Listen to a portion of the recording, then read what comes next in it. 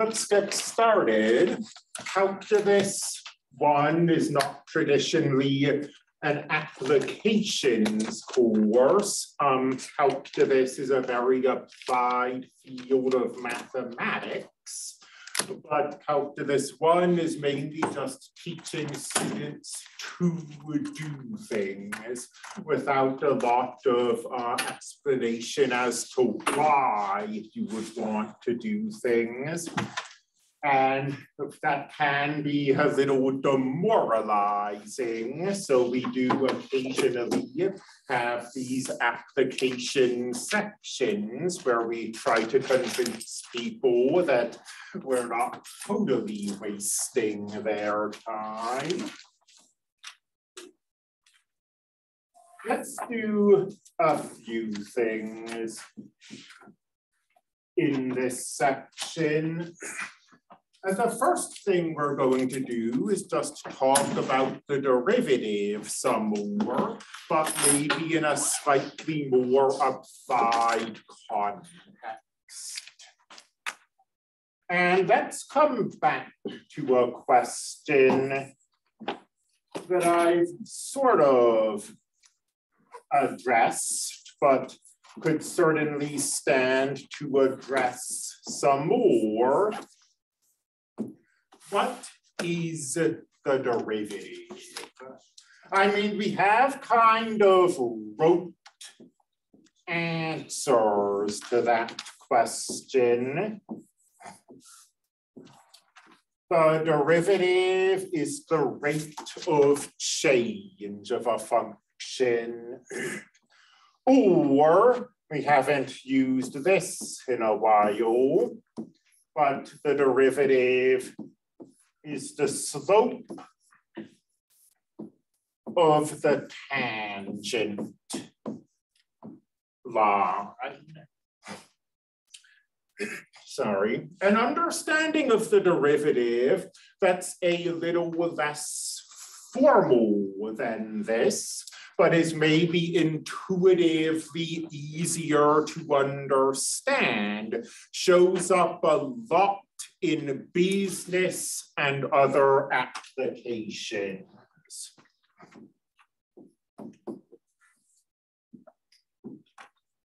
And this informal understanding of the derivative is that f prime of k is the amount that f of k will change if k increases by 1. Let's try to understand derivatives, at least for a moment, in this kind of informal way, because certainly I think that when we understand what we're saying here, it's going to be a lot more tractable than the derivative is the slope of the tangent line. And for this, let's look at a sort of major neutral application. I've said we'll look at business applications, which we will, but also we don't have any business majors in the room. So let's look at something first that isn't related to business. The Thurstone memory function. So Thurstone was a psychologist, and memory, of course, is kind of a big field, or at one point was kind of a big field in psychology. Like when like all the advice you've probably received that when you're studying for tests, you shouldn't cram, you should study in smaller chunks. That all comes ultimately from the field of psychology and from people like this. And Thurston tried to study psychology and memory mathematically. And he came up with a lot of functions, but this is the one that we are going to look at. So Thurston asked himself, after you memorize facts, what happens? I mean, you'll presumably eventually start to forget them, assuming that they're in your short term rather than your long-term memory. But speaking sort of more concretely, how quickly will you forget those facts you learn? And this is kind of the simplest equation that he gave to try to model that situation. So here, T is the number of hours since you stop studying.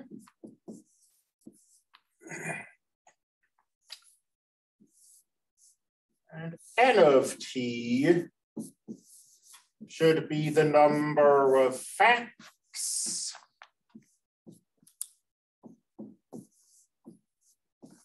retained.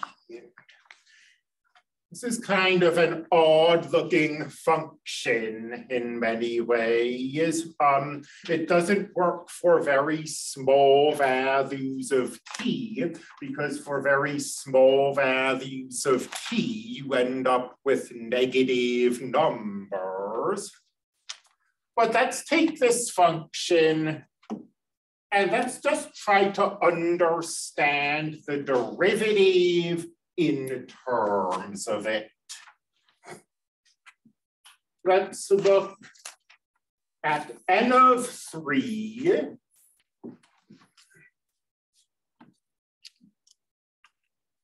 and then let's look at the derivative at 3 and try to understand each of those in turn. So I'm going to forgot to get our calculator.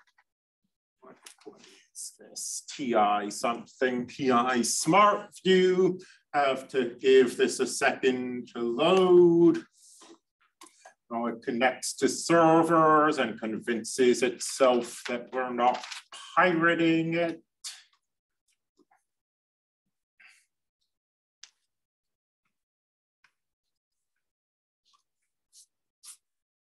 And now that this is up, let's share it.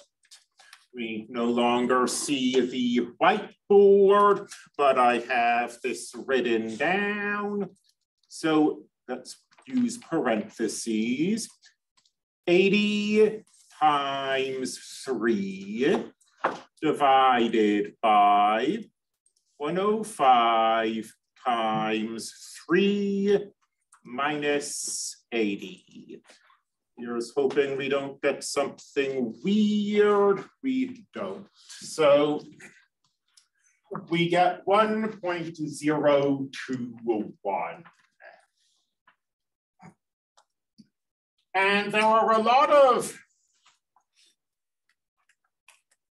of assumptions going on behind the scene of this equation I've given you. I mean, I haven't given you details like how long did we spend studying in the first place, or how good is this student at memorizing stuff. The 80 and this 105 and this 80 as well are parameters that could change from student to student, from subject to subject, and so on. So this isn't a psychology class, but I should clarify that the Thurstone memory function is actually a class of functions where those numbers change depending on various factors. But anyway, after 3 hours,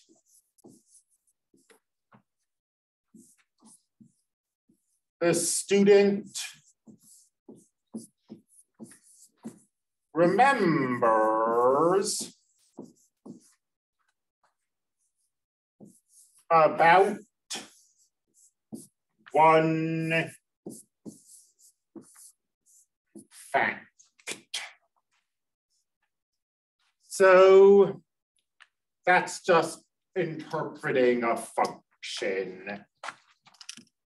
This t is the input, it's the number of hours, n of t is the number of facts retained. The statement that n of 3 equals 1.021 means what we have written on the board. That make my algebra students do that. That's not what we're here for. Let's look at the derivative of this thing, and let's try to understand the derivative at 3. Not to belabor what might be obvious, but to find the derivative at 3, we have to find the derivative of this function and then plug 3 into that. We do not just take this and differentiate it. If we did that, we'd end up with 0. The derivative of 1.021 is 0. So let's take this and differentiate it. And this is going to be a quotient rule problem, but it doesn't seem to me to be a particularly hideous quotient rule problem. I sort of indicated yesterday that those really ugly ones tend to be classroom exercises. N prime of t. So not being super ugly doesn't mean we couldn't slip up. So let's take things a little slowly. To use the quotient rule, we need to sort of take our numerator and our denominator, and we need to take some derivatives and combine them in various ways. The derivative of the top is 80 times the bottom. And we're not taking the derivative of the bottom, we're just leaving it be. And then we've got this sort of pseudo product rule thing. We have subtraction instead of addition. And this time the top gets left alone. and the bottom is differentiated. And I'm hoping that we can take sort of these derivatives pretty sort of basically without comment at this point. The derivative of a constant times t is the constant. The derivative of negative 80 is 0. So 105 minus 0 is 105.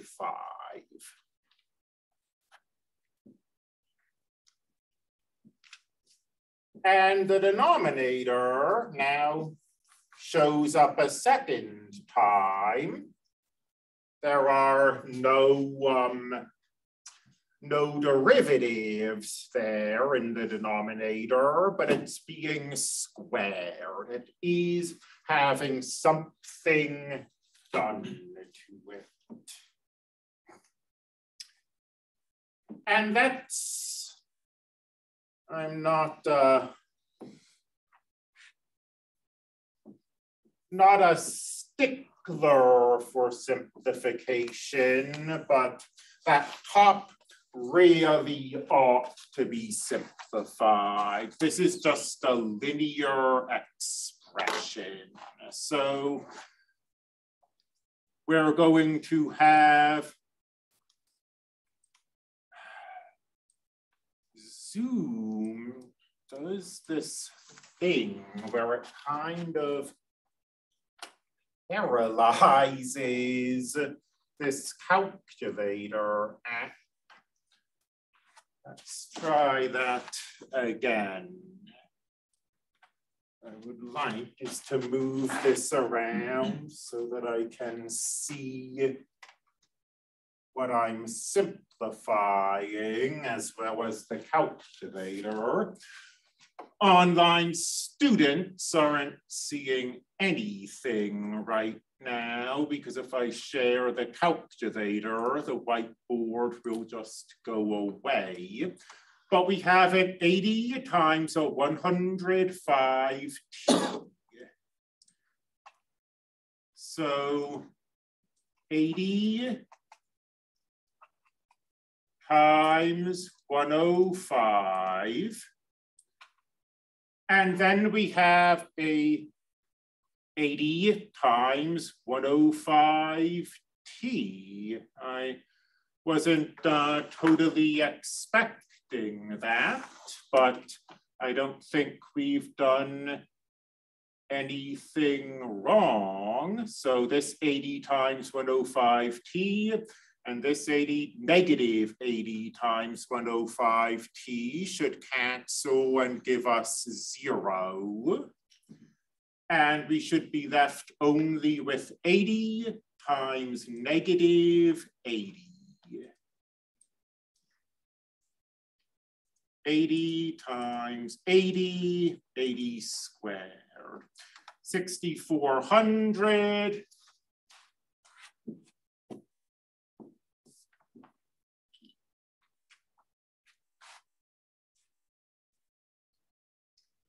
And in the bottom, this 105t minus 80 squared. Is this looking correct to all of you? Anyone? Does everyone agree with all of this? If we do, we can answer this question that I have circled in blue on the previous frame, and stick 3 into this. Again, I'm not going to share this, so online students aren't going to be able to see me type this out, but I'm typing in negative 6,400 divided by 105 times 3 minus 80 squared. Negative 0.116.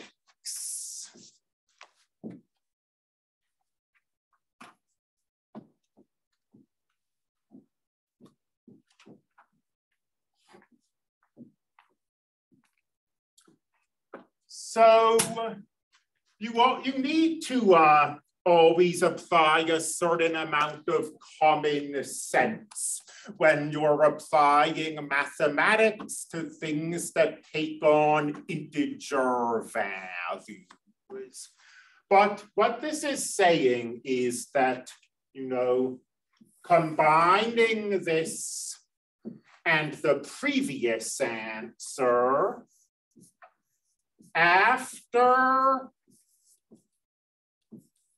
3 hours, the student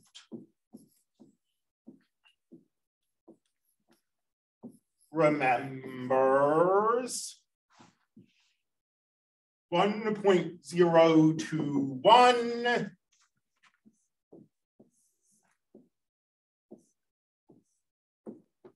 facts. And as I say, when you use calculus to study things that are measured in counting numbers, you just have to kind of get used to these sort of goofy statements. I mean, what's 0.021 of a fact? We kind of wave that away. But after another hour has passed, so that is to say, after 4 hours total, the student is forgetting stuff. In particular, the student forgets about 0.16116 pieces of information. Why forgets? And what happened to that negative sign? Well, those two questions are related to each other. The rate of change is negative, so the number of things the student remembers is decreasing. That is to say, the student is forgetting material instead of memorizing new material. So this negative sign gave us this word forgets there. And this sort of application, as I say, I mean, it's easy. Well, I shouldn't say easy because calculus isn't easy, but it's certainly more intuitive if you're trying to explain the derivative to someone than defining the tangent line and then trying to explain that the derivative is the slope of the tangent line. And as far as sort of understanding the derivative goes, this is probably the most intuitive way we can do it. We should remember our caveat. These are approximations. So let me actually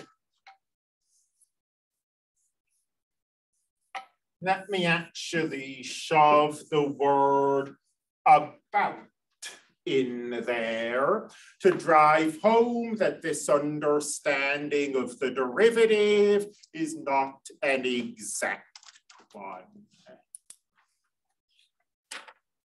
Let's look at a second question, first of all. Let's look at a second example.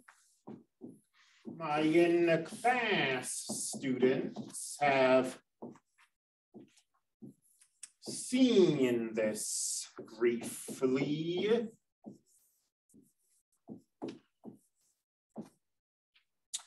The effective population size.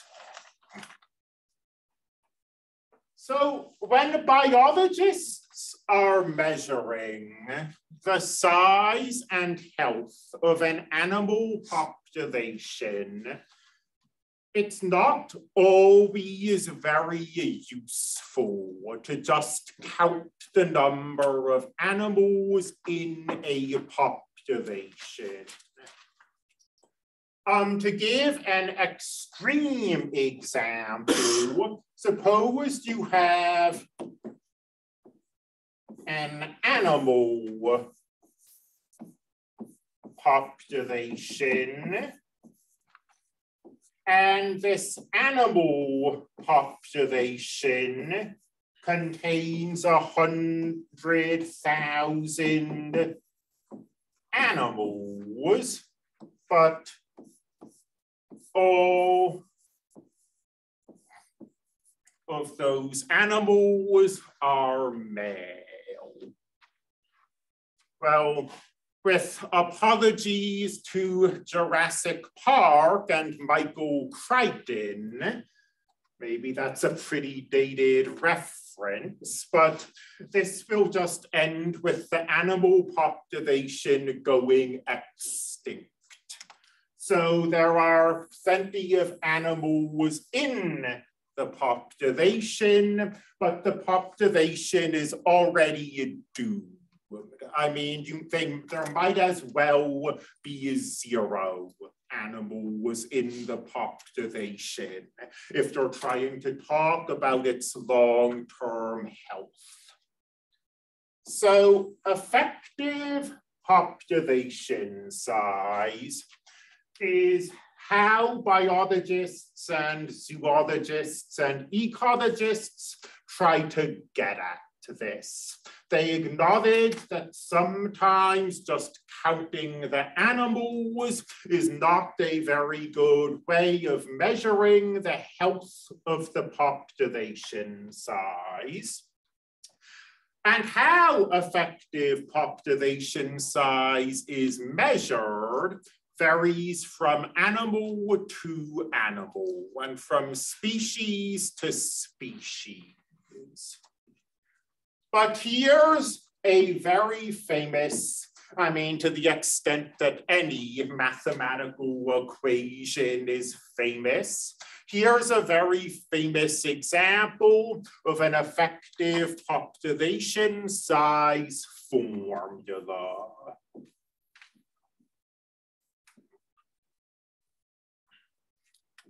And we're looking at cattle, male bulls, female cows. And the effective population size of a cattle population is 4, you don't need to memorize this, but it's 4 times the number of bulls times the number of cows divided by the number of bulls plus the number of cows. And we don't know how to deal with it when we have multiple variables. That's what calculus 3 is for. So we're going to instantly simplify this by fixing the number of bulbs. Let's say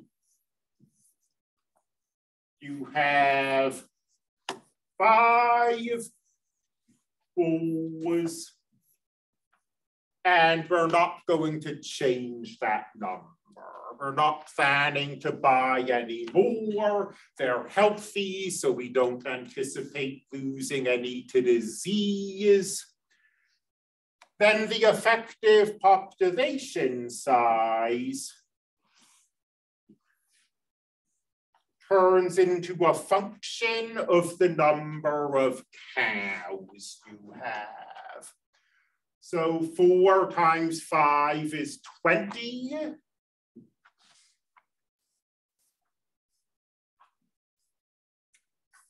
C on top. 5 plus C on the bottom. And let's say the farmer has some number of cows, let's say 20. Let's interpret f of 20. And then let's also interpret f prime of 20.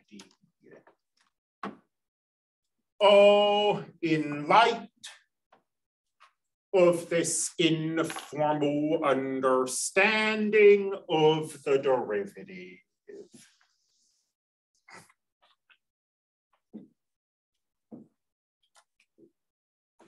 F of 20, well, we're probably going to want to do the derivative on its own frame, so no need to cramp myself. F of 20 is 20 times 20.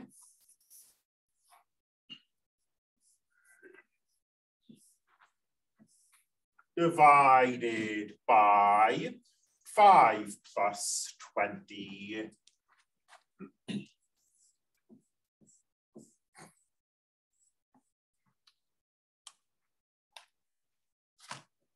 Again, because this isn't, there's nothing interesting happening in the calculator, I'm not going to share it. I'm just going to take 20 squared divided by 25. And I'm going to get 16.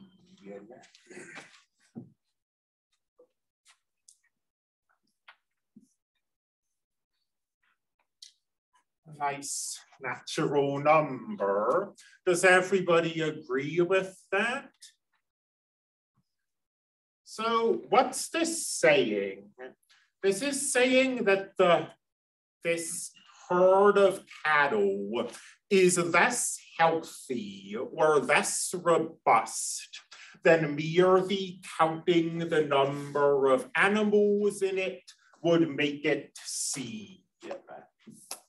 There are 25 animals in this population. There are 5 males and 20 females. But the effective population size is less than that. It's only 16. And this happens, I mean, not to be crude, but the health of a population is measured by its ability to reproduce. And having only 5 males in this population is limiting its ability to reproduce as a result of that. And now let's ask about f prime of 20. And to find f prime of 20, we'll first have to find f prime of x, then we'll throw 20 in there. So we need our function. Let me copy that onto another frame. 20c plus divided by 5 plus c.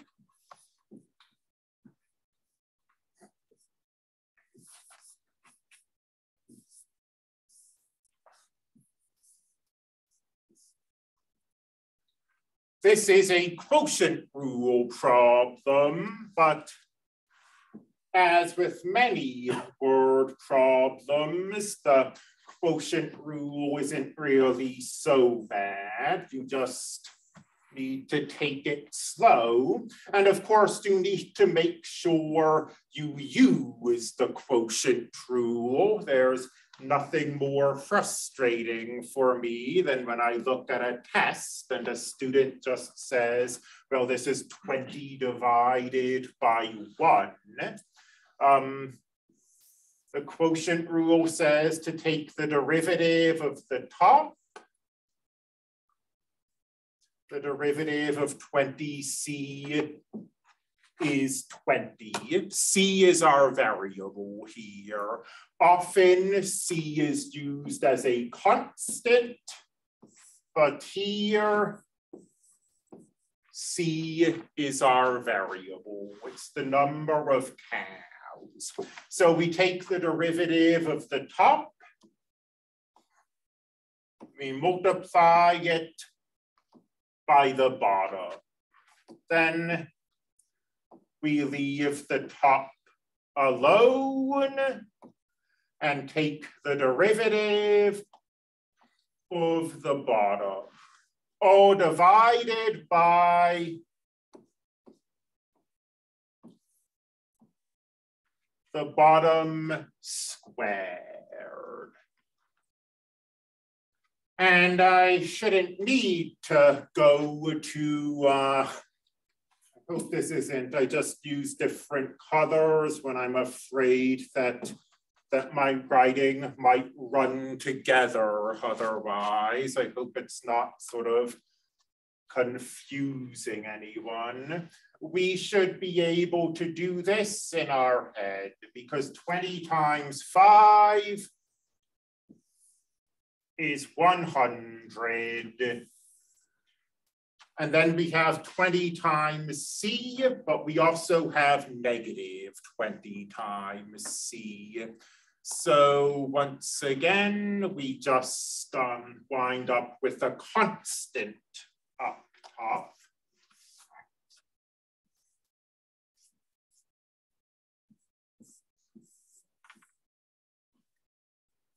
And in the denominator, we just have 5 plus c squared.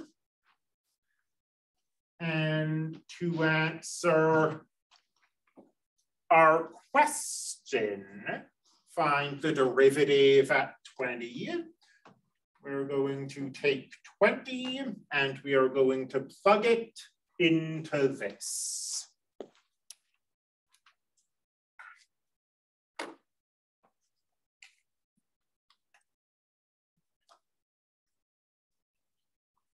$100 divided by 5 plus 20 squared.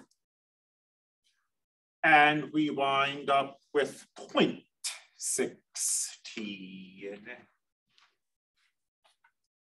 But what does that mean? How do we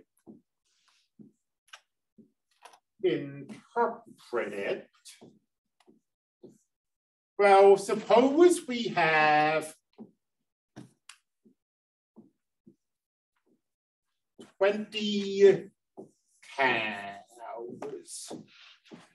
And we decide we want to increase the size of this herd. Will buying another cow only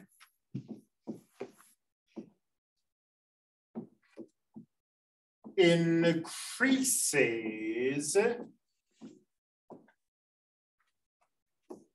the effective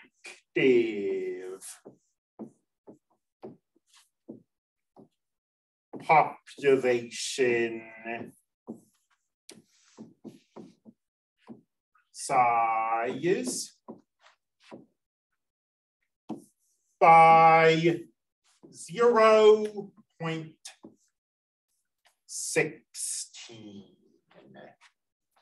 So you're really in a point of diminishing returns here. If you're trying to increase the health of this animal population, at this point, increasing the number of cows by 1 is effectively the same as increasing the number of cows by 0.16. You're getting less than 1/5 of your investment, basically. And this is, I mean, if we give it some thought, it makes sense. I mean, bulls are much more expensive than cows. If you could maintain a healthy herd by just buying 1 or 2 bulls and then buying hundreds of cows, that's what people would do, right? But it doesn't work that way. If you fix the number of bulls and start buying cows, you very quickly run into these diminishing returns. And even though you're adding more animals to the herd, it's not causing the herd to be any healthier. And using calculus, we can quantify this.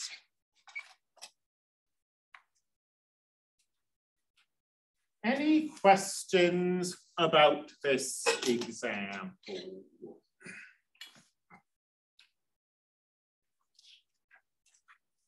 Let's see, calculus the way it's taught, can sometimes give kind of a distorted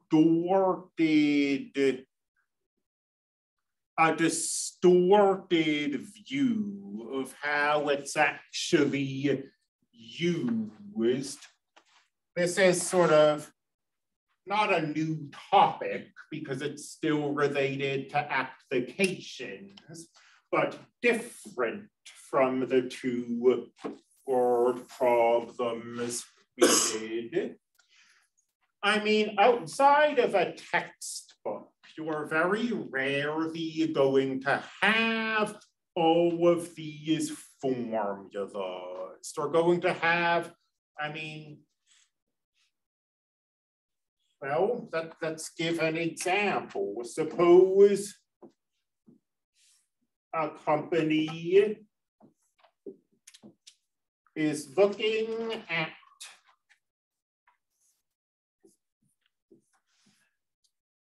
the money spent on advertising, let's say measured in thousands. And they want to get a return in investment on this money. So let's compare the money spent on advertising versus the number of sales. And maybe they ramp up an advertising campaign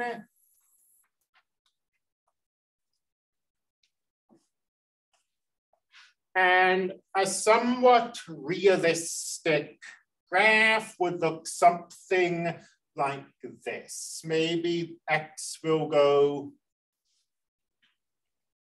up to 50.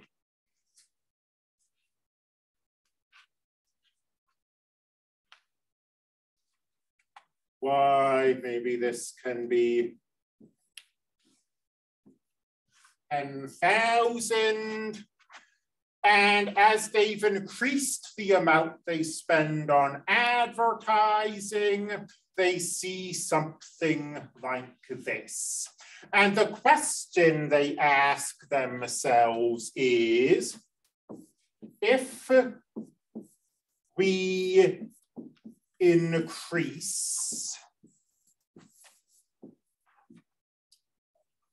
advertising further,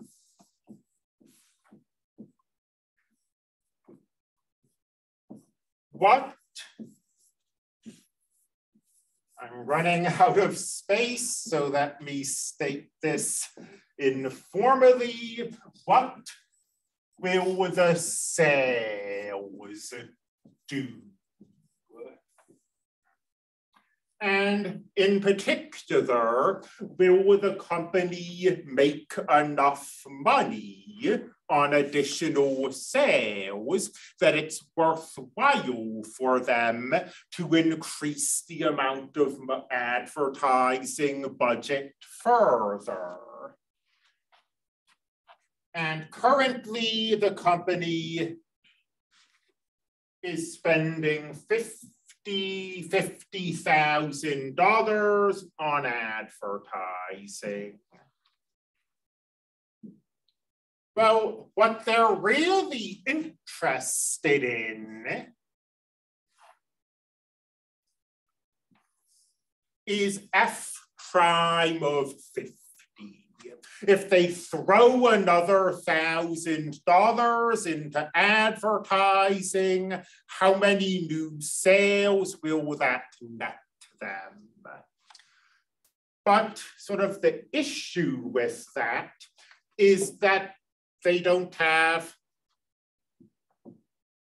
a nice formula to use the quotient rule on or to use the product rule on. So how do they know what F prime of 50 is? Well, here's where the fact that the derivative is the slope of a tangent line really pays off in a lot of very concrete settings. Because from this graph, we have enough information to sketch the tangent line. And once we've sketched a tangent line, we can approximate its slope. This tangent line is very close to being horizontal. Let's say it has a slope of 0.001. And then we can use calculus to answer the question at hand without having a formula and without using any of these fancy rules. Spending another $1,000 on advertising will generate 0.001 of a sale. It's almost certainly not a worthwhile investment unless you're some kind of crazy military contractor that's selling things that are worth hundreds of millions of dollars. So that's sort of how calculus tends to get used in the real world, as it were. And we'll continue, you know, to do stuff with formulas and learn how to take derivatives. But I feel that I was falling down on my job if I didn't at least address the extremely obvious question of how you can use this material when most of the time you don't have nice formulas to work with. The answer to that question is the tangent line. As long as you have a graph, you can estimate derivatives, and then you can use them in the way that we did today. We'll continue on with applications where we're expanding